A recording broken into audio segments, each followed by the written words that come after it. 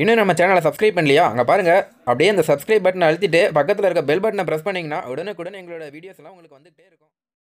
Hello friends, welcome back Spain news channel. நேற்றைய தினம் பார்த்திங்கன்னா மே 5ஆம் தேதி. மே 5ஆம் தேதி ரொம்ப முக்கியமான நாளுன்னு ஏற்கனவே சொல்லி நான் ஒரு வீடியோ போட்டிருந்தேன்.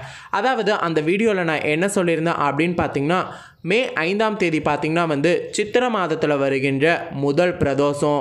ஸோ அதனால் அன்றைய தினம் பார்த்திங்கன்னா ரொம்பவே சிறப்பான பூஜைகளும் ரொம்பவே சிறப்பான முறையில் உலகத்தில் தற்போது நடந்துட்டுருக்கிற பிரச்சனைக்கு எதிராக ஒரு முக்கியமான விஷயமும் செய்யப்படும் அப்படிங்கிற மாதிரி சொல்லி ஏற்கனவே நான் ஒரு வீடியோவில் சொல்லியிருந்தேன். அந்த வகையில் நேற்றைய தினம் பார்த்திங்கன்னா அந்த சிவன் கோயிலில் அந்த சிறப்பான வழிபாடானது பக்தர்கள் யாருமே இல்லாமல் பூசாரிகள் நமக்காக செஞ்சுருக்காங்க அப்படிங்கிறது குறிப்பிடத்தக்கது. அந்த வகையில் இன்றைக்கி இந்த வீடியோவில் நாம் என்ன பார்க்க போகிறோன்னு பார்த்தீங்கன்னா, நேற்றைய தினம் பார்த்திங்கன்னா எல்லா சிவன் கோவில்களிலுமே பக்தர்கள் யாருமே இல்லாமல் சிறப்பான முறையில் பிரதோஷமானது கொண்டாடப்பட்டிருக்கிறது. மேலும் அதனுடைய ஒரு சில வீடியோ காட்சிகளும் அது மட்டும் இல்லாமல் ஒரு சில முக்கியமான தகவல்களும் பற்றி தான் இன்றைக்கி இந்த வீடியோவில் நாம் பார்க்க போகிறோம். கண்டிப்பாக இந்த தகவல்கள் பார்த்திங்கன்னா உங்களுக்கு ரொம்பவே பிடிச்சதாக அமையும். ஏன்னா கண்டிப்பாக நிறைய சிவபக்தர்கள் ரொம்பவே வருத்தப்பட்டிருப்பாங்க, சிவன் கோவிலுக்கு போக முடியல அப்படிங்கிற மாதிரி. சரி, அவங்க எல்லாத்துக்குமே பார்த்திங்கன்னா இந்த தகவல்கள் ரொம்பவே யூஸ்ஃபுல்லாக இருக்கும். அதாவது நேற்றைய சிவன் கோவில்களின் பிரதோஷ வழிபாடு எப்படி செய்யப்பட்டது, அந்த நந்தீஸ்வரருக்கு எப்படி அபிஷேகம் செய்யப்பட்டது அப்படிங்கிற எல்லா தகவல்களையும் இன்றைக்கி இந்த வீடியோவில் நாம் பார்க்க போகிறோம். முதல்ல ஒரு சிவன் கோவிலில் அந்த நந்திக்கு அபிஷேகங்களும் ஆராதனை செய்கிற காட்சிகளை பார்த்துட்டு வாங்களேன். இப்போ பாருங்கள், அங்கே இருக்கிற சிவனுக்கு பார்த்திங்கன்னா அபிஷேகம் செய்யப்பட்டது. அதனை தொடர்ந்து பார்த்திங்கன்னா இப்போ நந்திக்கு அபிஷேகம் செய்யப்படுது. நந்திக்கு அபிஷேகம் முடிஞ்ச பின்னாடி ஆராதனையும் செய்யப்பட்டது. ஆராதனை செய்யும் போது அந்த நந்தியோடைய கண் திறப்பது போலவே இந்த காட்சியானது அமைந்திருக்கிறது. ஸோ கண்டிப்பாக இந்த வீடியோ காட்சிகளை இப்போ நீங்கள் பார்த்துருப்பீங்க. கண்டிப்பாக நேற்று சிவன் கோவிலுக்கு பிரதோஷத்துக்கு போக முடியாமல் இருந்து தவிச்ச எல்லா மக்களுக்குமே இந்த வீடியோ காட்சிகளை பார்க்கும்போது அந்த பிரதோஷத்துக்கு போன புண்ணியம் கிடைக்கும் அப்படிங்கிறது குறிப்பிடத்தக்கது. மேலும் அடுத்ததாக இப்போ நம்ம இந்த வீடியோவில் நம்ம என்ன பார்க்க போகிறோன்னு பார்த்தீங்கன்னா, கொரோனா வைரஸ் தற்போது பார்த்திங்கன்னா உலகம் முழுக்க பரவி இருக்குது. இதனால் நாடெங்குமே பார்த்திங்கன்னா ஊரடங்கு உத்தரவில் தான் இருந்து வருது. அந்த வகையில் இந்தியாவுக்கும் இதுக்கு ஒன்றும் விதிவிலக்கு கிடையாது. இந்தியாவில் இதே பிரச்சனை காரணமாக எல்லாமே ஊரடங்கு உத்தரவில் தான் இருந்துட்டு வரோம். அந்த வகையில் இந்த பிரச்சனையை எதிர்கொள்வதற்கு அந்த காலத்தில் பார்த்திங்கன்னா ஒரு சிவன் கோவிலில் ஓலையில் இப்போ இருக்கிற பிரச்சனையை எழுதி அதை எரிச்சிருவாங்களாம். அதுவும் பிரதோஷ தினத்தில் எரிச்சிருவாங்களாம். அப்படி எரிக்கிறதுனால அந்த பிரச்சனை பார்த்திங்கன்னா கூடி சீக்கிரம் சரியாயிரும் அப்படிங்கிற மாதிரி சொல்லப்படுமா. ஸோ அதனை பார்த்திங்கன்னா தஞ்சை மாவட்டம் திருக்காட்டுப்பள்ளியில் உள்ள அகிலாண்டேஸ்வரி ஞானேஸ்வரர் கோவிலில் நேற்று பார்த்திங்கன்னா அந்த நிகழ்ச்சியானது அரங்கேறி இருக்கிறது. மேலும் பக்தர்கள் யாருமே இல்லாமல் அந்த பிரதோஷ வழிபாடு அந்த தீபாராதனையை காட்டி முடித்த பின்னாடி இந்த முறையானது செய்யப்பட்டிருக்கிறது. அதாவது ஒரு பண ஓலையில் இப்போ நடந்துட்டுருக்கிற இந்த பிரச்சனை எழுதி சீக்கிரமாக சரியாயிடணும் அப்படிங்கிற மாதிரி எழுதி அதை பார்த்திங்கன்னா பிரதோஷ தினத்தில் நேற்று எரிச்சிருக்கிறாங்க. மேலும் இதுக்கப்புறம் பார்த்திங்கன்னா கண்டிப்பாக நிறைய மாற்றங்கள் ஏற்பட்டு நம்மளுடைய இந்த பிரச்சனை சரியாயிடும் அப்படிங்கிற மாதிரி சொல்லியிருக்காங்க. பொதுவாக இந்த இடத்துல நான் இன்னொரு முக்கியமான விஷயத்தையும் சொல்லி ஆகணும். அதாவது எல்லா கோவில்களில் இருக்கிற பூசாரிகள் பார்த்திங்கன்னா கோவிலில் அன்றாட பூஜைகள் செய்யணும் அப்படிங்கிற மாதிரி சொல்லி வேண்டுகோள் இணங்குவதற்காக கவர்மெண்ட் நம்மளுக்கு பர்மிஷன் கொடுத்துருக்காங்க. கோயில்களில் ஒரு குறிப்பிட்ட ஐயர்கள் மட்டும் பூஜை செய்யலாம், அதுவும் மிகப்பெரிய கோவில்களில் மட்டும் செய்யலாம் அப்படிங்கிற மாதிரி சொல்லியிருந்தாங்க. அந்த வகையில் எல்லா கோவில்களில் பூஜை செய்கிற ஐயர்களும் பார்த்திங்கன்னா இந்த பிரச்சனைக்கு எதிராக சிறப்பான பூஜைகளை தான் தற்போது வர செஞ்சிட்ருக்குறாங்க அப்படிங்கிறதும் குறிப்பிடத்தக்கது. அந்த வகையில் தான் நேற்றைய தினம் சித்திர பிரதோஷமான நேற்றைய தினம் பார்த்திங்கன்னா அந்த தஞ்சை மாவட்டத்தில் இருக்கிற அந்த ஞானேஸ்வரர் கோவிலில் இந்த வழிபாடானது செய்யப்பட்டிருக்கிறது. மேலும் இதனை தொடர்ந்து பிரதோஷம் பார்த்திங்கன்னா ஒவ்வொரு மாதத்திலையும் 2 முறை வரும். அந்த மாதிரி 2 முறை வரும்போது ஒரு டைம் திங்கக்கிழமை, ஞாயிற்றுக்கிழமை அந்த மாதிரி கிழமைகளில் வரும். அந்த வகையில் இந்த மாதிரி கிழமைகளில் வருகின்ற பிரதோஷத்துடைய முக்கியத்துவம் என்ன, இப்போ ஞாயிற்றுக்கிழமை வந்தால் அதனுடைய பலன் என்ன, அதே போல் திங்கக்கிழமை வந்தால் அதனுடைய பலன் என்ன அப்படிங்கிறது கூட இன்றைக்கி இந்த வீடியோவில் நான் உங்ககிட்ட ஷேர் பண்ண போகிறேன். மேலும் இதை தெரிஞ்சுக்கிறதுக்கு முன்னாடி இன்னொரு முக்கியமான தகவல்களை நான் உங்ககிட்ட சொல்லி ஆகணும். நேற்றைய தினம் பார்த்திங்கன்னா சித்திர பிரதோஷம் அப்படிங்கிற மாதிரி சொல்லியிருந்தால, அந்த வகையில் எல்லா கோவில்களிலுமே சிறப்பான வழிபாடுகளும் செஞ்சுருந்தாங்க அப்படிங்கிற மாதிரி சொல்லியிருந்தால, அந்த வகையில் ஒரு கோவிலில் பார்த்திங்கன்னா அந்த நந்தி தேவர், அதாவது பசுமாடாக சிவன் முன்னாடி அந்த சிவனை வழிபடுற காட்சியானது வெளியாகிருந்தது. மேலும் அதனுடைய இமேஜ் காட்சிகள் பார்த்திங்கன்னா இப்போ நான் உங்ககிட்ட ஷேர் பண்ணியிருக்கேன், அதை பாருங்களேன். அதாவது அந்த பசுமாடு பார்த்திங்கன்னா நேற்றைய தினம் அந்த சிவனை வழிபடுவது போன்ற காட்சியானது இந்த சிவன் கோவிலில் அரங்கேறி இருக்கிறது.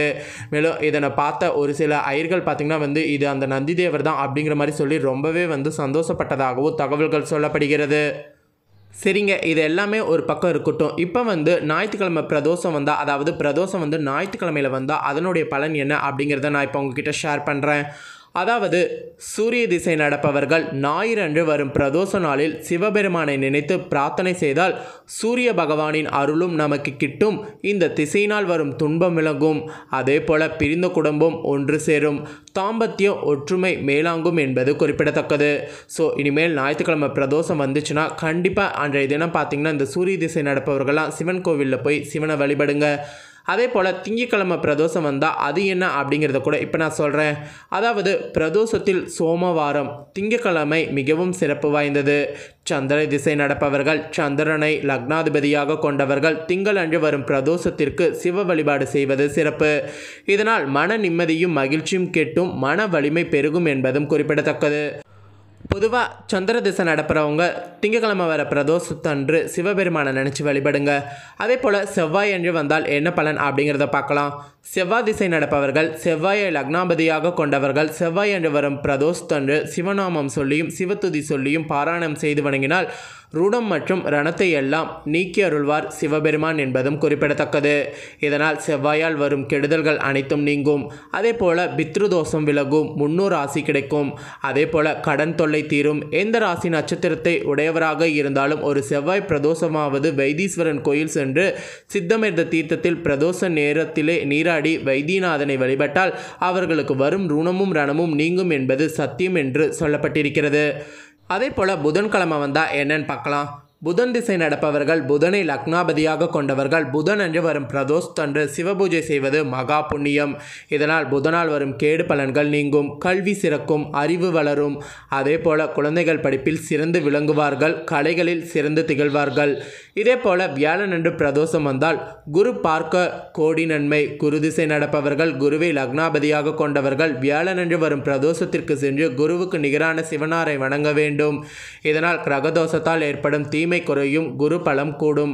அதே போல் வெள்ளிக்கிழமையில் பிரதோஷம் வருவதோடைய பலன்கள் என்ன அப்படிங்கிறத பார்க்கலாம்.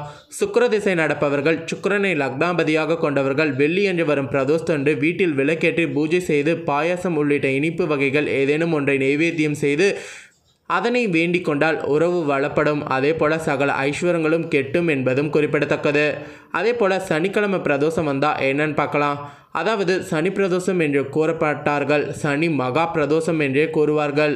சனிக்கிழமை பிரதோஷம் அத்தனை மகத்துவம் வாய்ந்தது. சனிக்கிழமை வரும் பிரதோஷம் எந்த திசை நடந்தாலும் சனி பிரதோஷம் அன்று தென்னாட்டுடைய சிவனை மனதார வேண்டிக் கொண்டு தயிர் சாதம் அல்லது எலுமிச்சை சாதம் நைவேத்தியம் செய்து புத்திருக்கனுக்கு வழங்கினால் மகா புண்ணியம் கிடைக்கும்.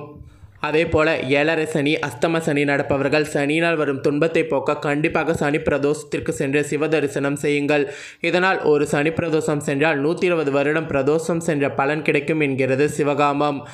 அதே போல் கிரகதோஷத்தால் ஏற்படும் தீமை குறையும், பஞ்சம பாவமும் நீங்கும், சிவன் அருள் கிடைத்து பரிபூர்ணமாய் வாழலாம் என்கிறார்கள் ஆச்சாரியர்கள். எது என்னவாக இருந்தாலும் இன்றைக்கி இந்த வீடியோவில் நேற்றைய தினத்தோடைய சிறப்பான பலன்கள், அதாவது சிறப்பாக நடந்த சிவன் கோவிலுடைய பிரதோஷ வழிபாடுகள் என்ன அப்படிங்கிறத இன்றைக்கி இந்த வீடியோவில் நான் உங்ககிட்ட ஷேர் பண்ணியிருக்கேன். கண்டிப்பாக இந்த தகவல்கள் வந்து உங்களுக்கு ரொம்பவே பிடிச்சிருக்கும் அப்படின்னு நான் நினைக்கிறேன்.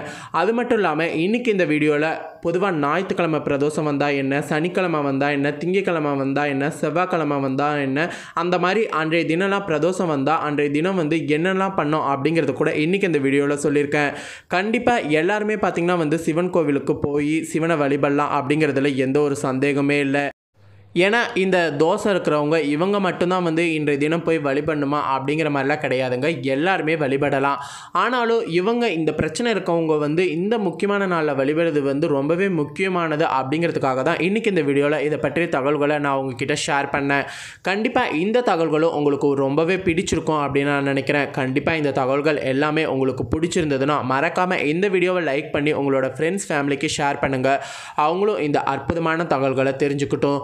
அதே போல் நேற்றைய தினம் பிரதோஷ தினத்தில் சிவன் கோவில்களில் நடந்த அதிசயங்களையும் சிவன் கோவிலில் அந்த நந்திக்கு அபிஷேக ஆராதனை காட்சிகளையும் கண்டிப்பாக அவங்களும் பார்த்து ரசிக்கட்டும். அவங்களும் இந்த பிரதோஷ தினத்தோட புண்ணியத்தை வந்து சம்பாரிச்சுக்கிட்டும். எது என்னவாக இருந்தாலும் இன்றைக்கி பார்த்தா இந்த அற்புத தகவல்கள் போல் புதிய அப்டேட்டான தகவல்களை தெரிந்து கொள்ளணும் நீங்கள் நினச்சிங்கன்னா மறக்காமல் நம்ம சேனலை சப்ஸ்கிரைப் பண்ணுங்கள், கூடவே பெல் பண்ணி ப்ரெஸ் பண்ணுங்கள். எங்களுக்கான சப்ஸ்கிரைபரை இன்க்ரீஸ் பண்ணிக்கிட்டே இருங்க.